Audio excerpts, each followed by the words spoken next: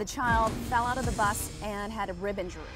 9 investigates violations at local child care centers. I'm looking to speak with the center's director about an incident that happened here. Parents weren't notified, so Channel 9's Lindsay Sheldon let them know. Did you know that this happened? No, I had no idea this happened. I had no idea this was occurring. We'll show you how to get the real story on who's taking care of your kids. When you are looking for care for your child, there's multiple kinds of things that you need to look at. Tomorrow starting at 5.